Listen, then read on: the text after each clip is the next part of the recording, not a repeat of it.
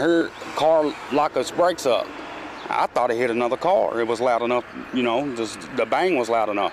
It was about 6 o'clock Monday night when Robbie Prickett ran out of his house. I come outside and I heard people yelling, screaming, and I'm like, what is going on?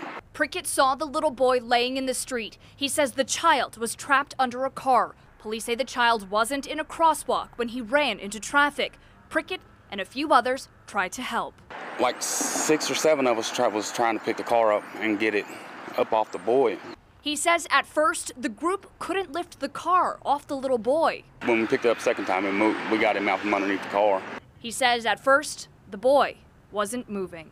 Right as the ambulance came, he started to move, and we don't move because you could be hurt real bad, you know, and it was terrible, man. There was blood. I mean, I ain't never seen nothing like that. Louisville Metro Police say they're looking for the driver of a yellow Volkswagen Beetle that looks like this one. It's believed to be one of the 3 cars to hit the little boy. Police say the car may have damage to the front left and side. But I've never seen nothing like this. I mean, that was horrible.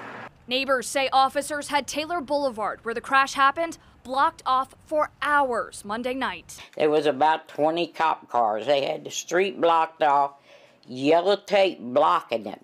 I will remember it for the rest of my life. Yeah, it's something that really took effect on me when I seen all that blood and him laying there lifeless. It was horrible.